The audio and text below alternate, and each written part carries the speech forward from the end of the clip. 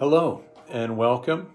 Thank you for tuning in today as we continue to read through the book of Psalms and to work through the verses together and pray through the verses.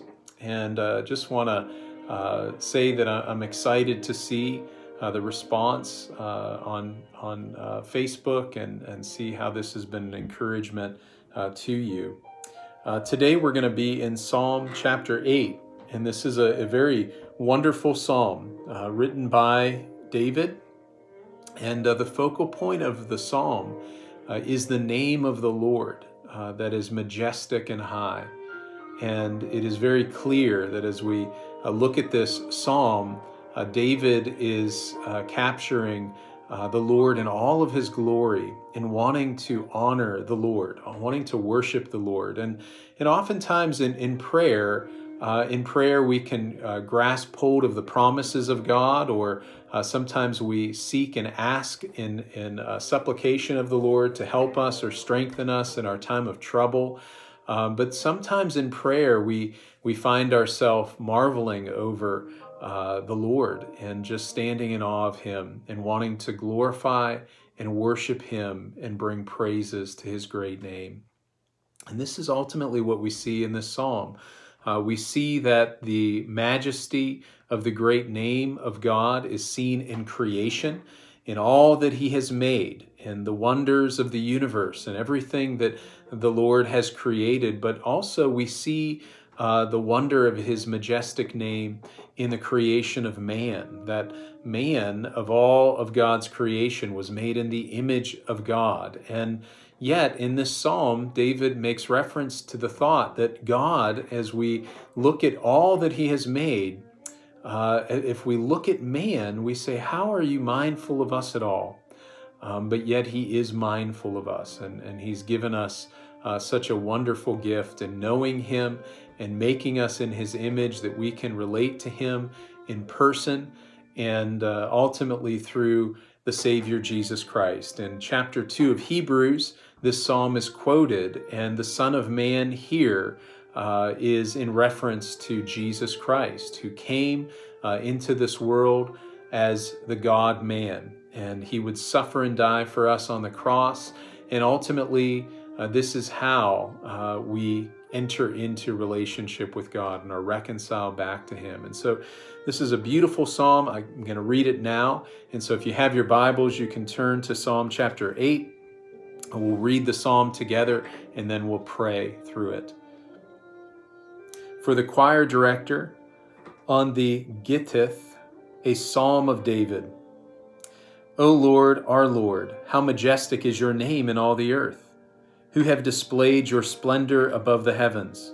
From the mouth of infants and nursing babes, you have established strength, because of your adversaries, to make the enemy and the revengeful cease.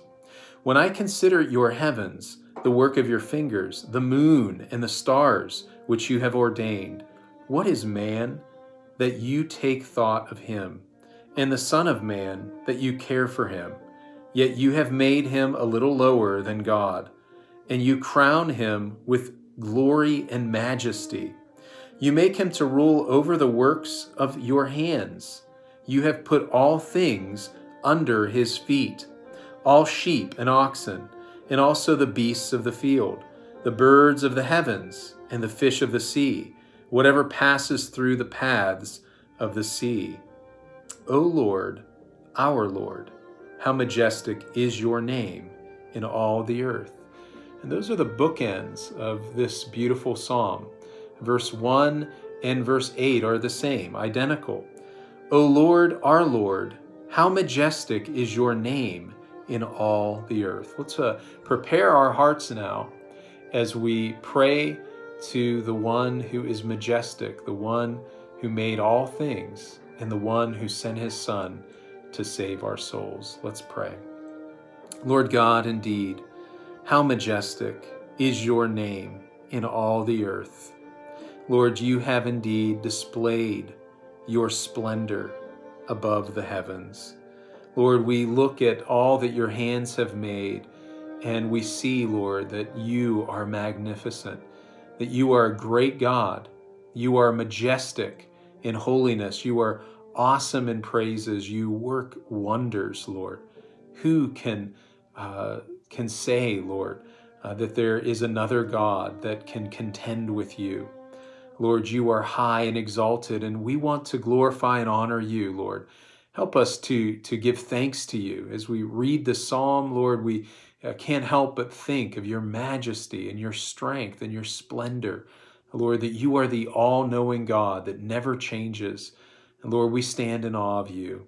Lord, we see your splendor and your majesty as we look into the heavens and see the stars and the moons and the planets and the solar systems and all of the wonder of the universe. And yet, Lord, as David says, from the mouth of infants and nursing babes, you have established strength. Lord, even the splendor of your great name is seen in the feeble, weak infancy of man. Lord, we see your order of all creation, and Lord, we are amazed at you. We stand in awe of you. Lord, your fingerprints are all over.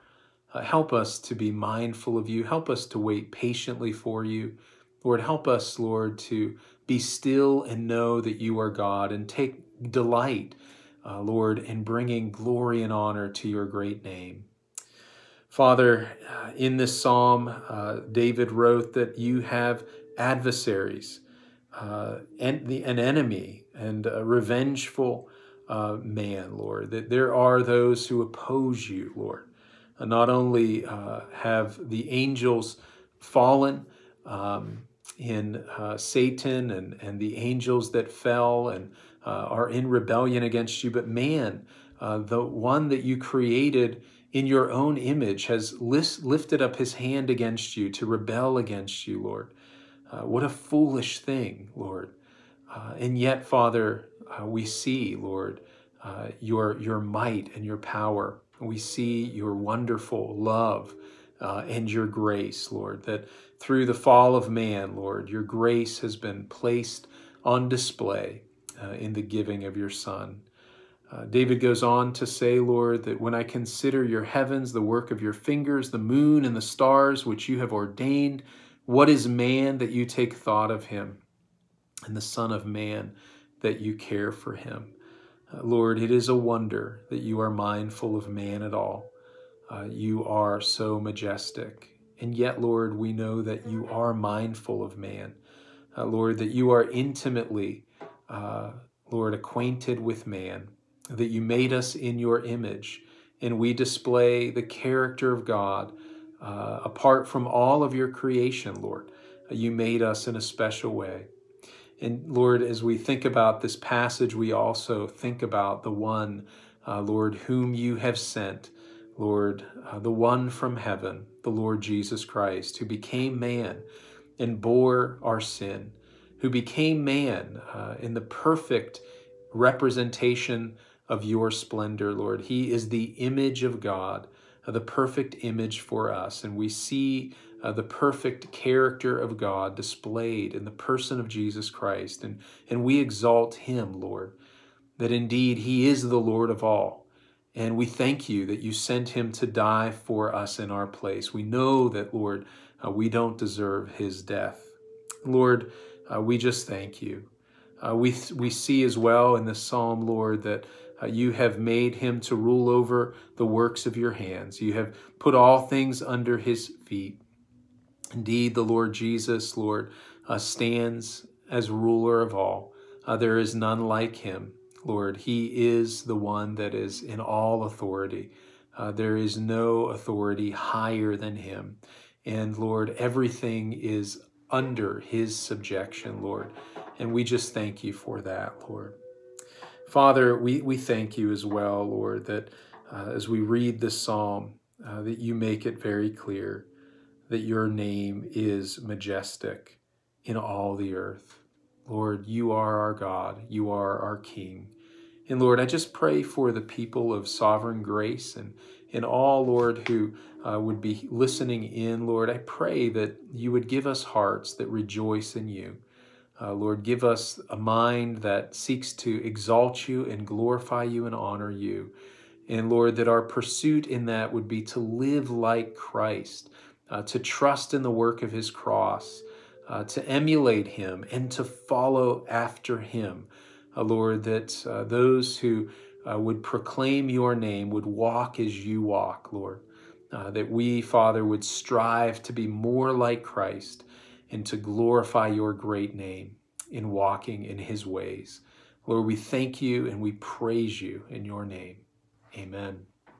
Well, thank you so much for spending this time with me in the Psalms. I hope that this continues to be an encouragement to you and that you would spend time in God's Word daily. As I talked about yesterday, that you would be intentional with a Bible reading plan and get some accountability, come alongside of some brothers and sisters in Christ who also are dedicated to reading the Word of God, and encourage one another and share the things that you learn. As Colossians 3:16 says, let the Word of Christ richly dwell within you, teaching and admonishing one another with psalms and hymns and spiritual psalms, giving thanks to God from your heart. And so may this be a wonderful encouragement to you as it is to me. God bless you.